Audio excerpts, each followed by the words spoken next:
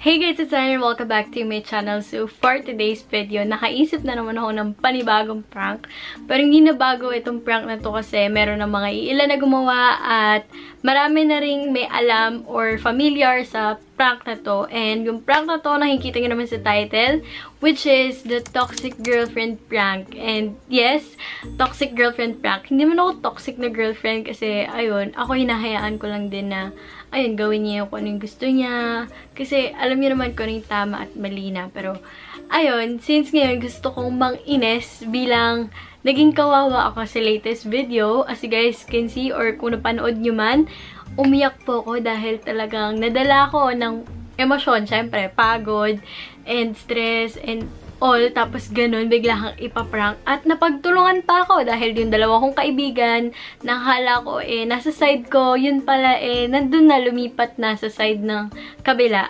So anyways, iisa-isahin ko kayo, huwag kayong mag-alala, maghinay-hinay lang at kumalma muna kayo sa ngayon kasi uunahin na natin syempre si Gerard at isi-screen record ko na lang kung ano yung mangyayari. Pero ngayon, basically, i-chat muna natin siya. Kanina pa siya tawag yung tawag. Kasi naka-video call kami, pero in-end ko. So, in-end ko nang wala akong pasabi. So, parang bigla ako nag-attitude. And, ayun, kung napanood nyo nga last video, uulitin ko lang sinabi niya na kapag tinutopak talaga ako, hindi niya talaga ako tinotolerate. So, ngayon, tignan natin kung ano yung magiging reaction niya bilang ang routine lang ng kuya nyo, matulog, kumain, tapos mag-ML, tapos matutulog ulit, kakain, ML. Ganun lang ang ginagawa niya, napipikon na ako. So, ngayon, tignan natin kung ano yung magiging reaction niya. Kasi, before naman, wala akong problema sa pag-ML niya. Kasi, since enhanced community quarantine or, ayan, bawal lumabas, wala rin naman talaga tayong magagawa sa mga bahay-bahay natin, kundi maglaro na lang siguro sa mga phone natin, mag-check na social media, manood sa Netflix and all, diba? Okay, so ngayon, simulan na natin ang prank.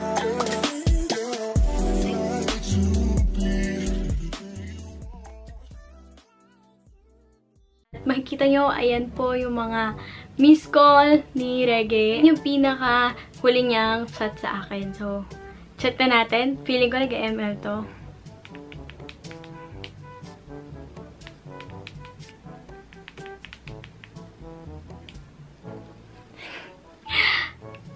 Ayan. Sana naman hindi matapos kaagad tong prank na to, diba?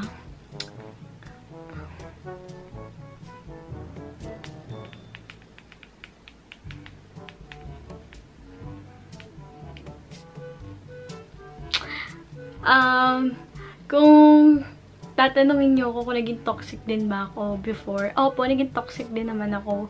Hindi naman ako perfect na tao at ayun, pero natuto na ako, so hindi na ako toxic ngayon, nagbago na ako. Pero para sa challenge na to or para sa prank na to, sige, maging toxic tayo, 'di ba? For 10 minutes. Ayan. Hindi naman 10 minutes kasi hindi naman kami 10 minutes uusap. Pero basically, magiging toxic ako para sa prank na to. Ang tagal mag-reply.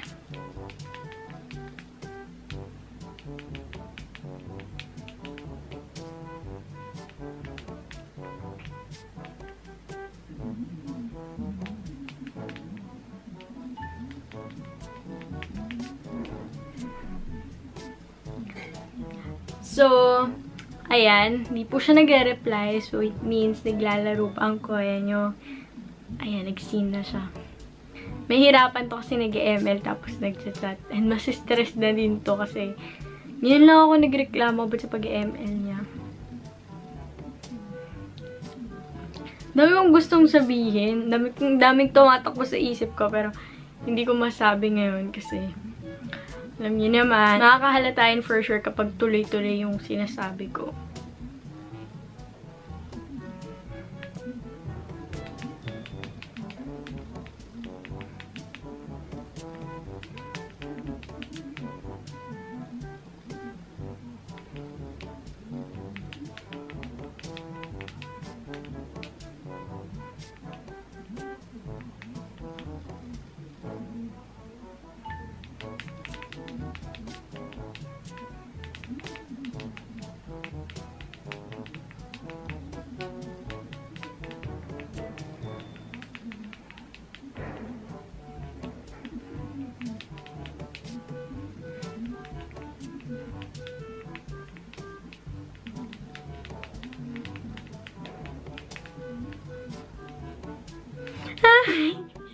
Sabi niya, ano ba yan? Pwede mo naman sabihin eh.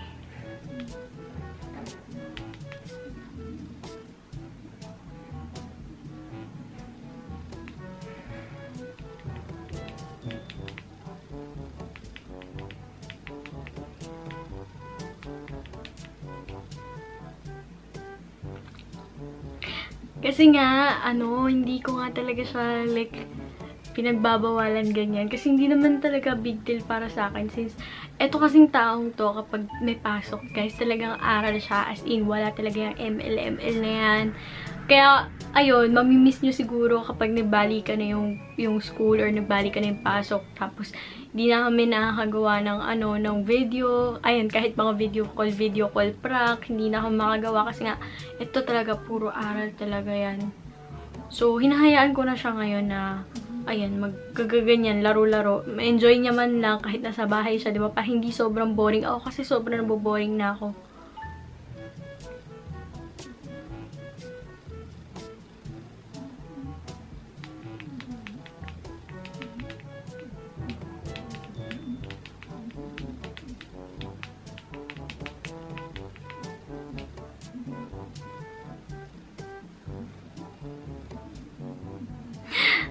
Bakit hindi siya nagagalit? Magalit ka! So, di po siya nagagalit. Hindi ko alam kung paano yung gagawin ko. Tumatawag siya. I-cancel muna natin.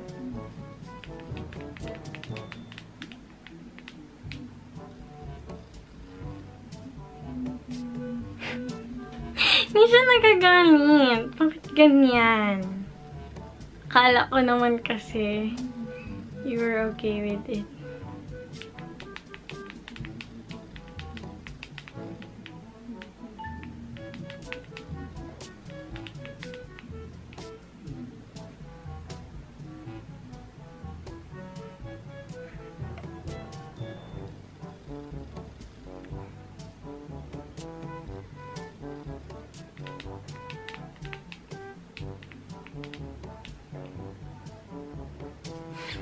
Hindi siya nagagalit. Hindi siya nagagalit.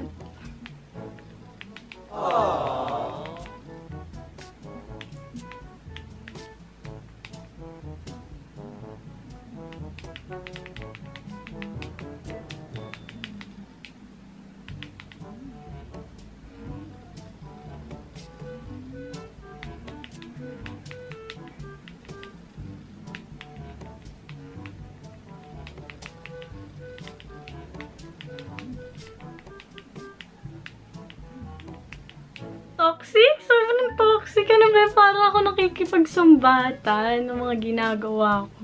Ano ba? Pero hindi ko po sinusumbat, okay? Wala akong sinusumbat, guys. Kala niya.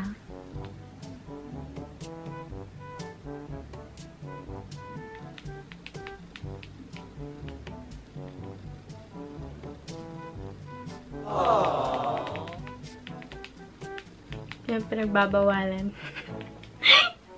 Ang toxic. Ito yung mga ito yung mga alam mo yun, yung mga bago-bago pa lang kayo, tapos gusto mo sa UN ka.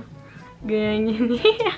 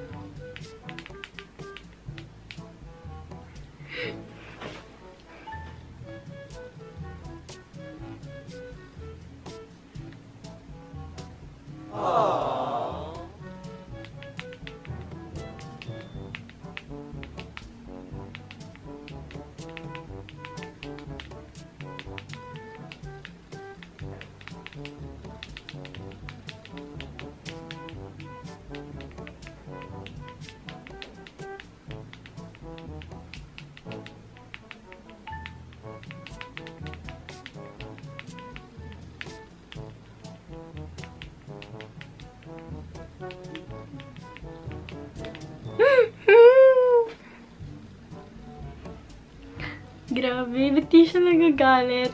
Pero feeling ko iiyak to. Alam mo, umiyak ka ngayon. So, ayan. Tsaka love and toxic naman para pag wala mga gumawa ng bagay na I'm just having fun. You also have your things to do rin naman. Filming, Shopee, and all. I know what I did wrong. Kaya po nag-stop na. Pero I think naman.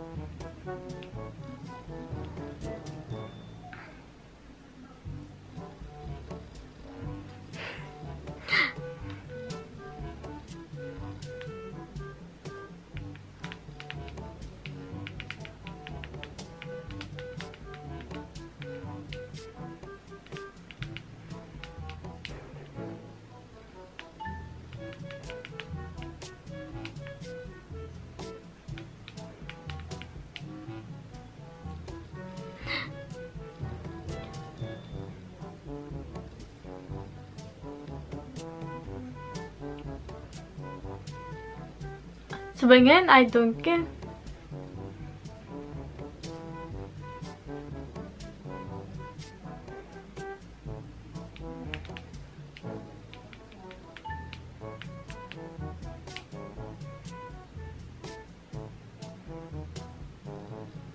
Lobat na ako.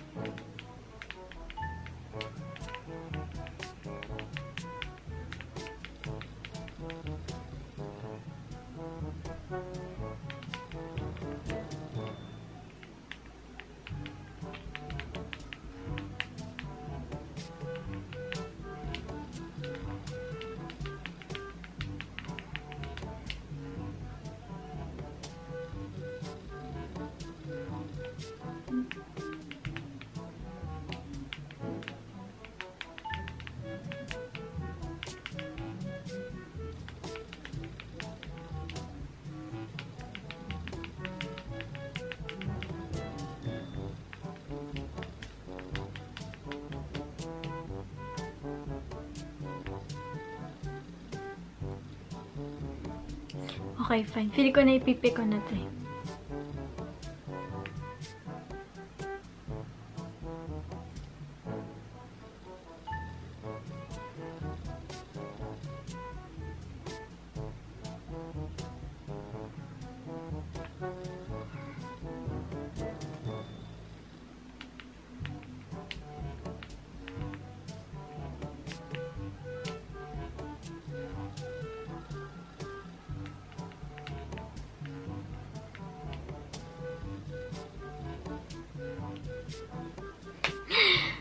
Ang hirap naman. Hindi siya nagagalit. Hindi siya malungkot. I mean, nandun na sa point na masikip daw dibdib niya and all. Tanaw.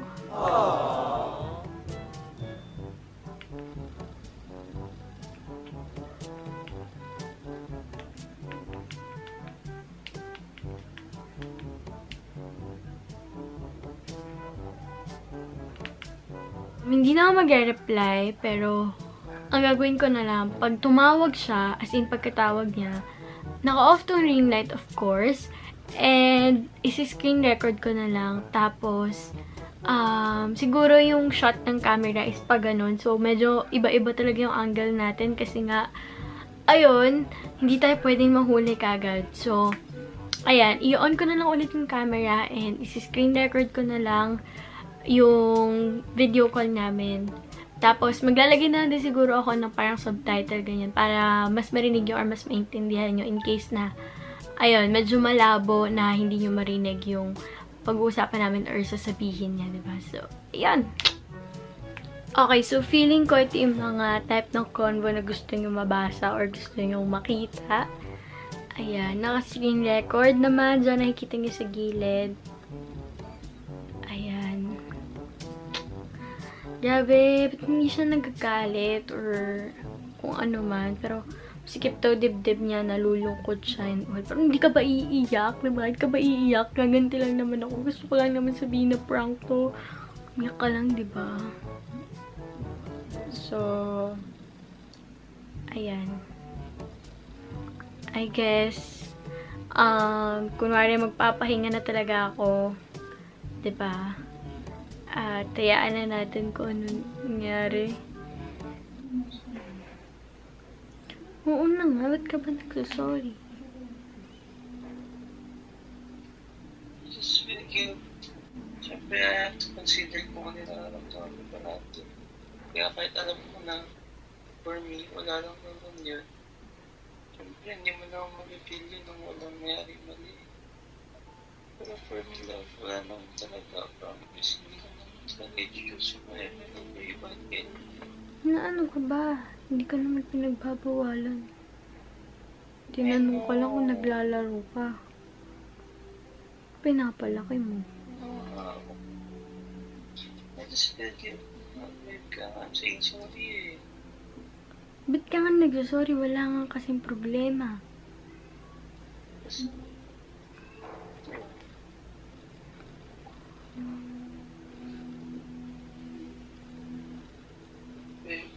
Sorry kung gano'n. Nag-charge na ako ng saglit and nagtitweet na po si Gerard, Tintin. And ayun, ang dami niya nang sinasabi sa Twitter. So, baka gusto mo patayin yung music para nagkakaintindihan tayo, hindi mas malakas pa yung music sa boses natin. You don't have to shout, babe. Kasi nisigawan. Wala mo taas ng boses. Sorry, look, I know what I did wrong. You asked for space, I gave you your space. Hindi ako humingi ng space. Sa mo, decision ka kasi lagi. Lagi ang pinangungunahan lahat ng bagay. I am sorry again. Nag-ask ka na matutod ka. Ay, nagkupagod ka. Pagod din siguro ako. Skip kita. Tinanap ko yung messenger ko at all. Bakit hindi ako nagkukulit sa'yo? Twitter lang yung tap ko dito. Laptop ko. I did my thing. Tulog ako. Kasi alam ko matutulog ka rin. Tulog? Puro ka tweet. Sorry. Bakit ba napakasungit mo? Grabe ka naman. Hindi mo ito naagalang namin. Ikaw lang ka mo kasi nag-iisip ng masungit. Tinanong, na-bad trip kasi ako. Pinipilit mo na. Pinagbabawalan ka ba? Hindi ka naman pinagbabawalan. Alam ko.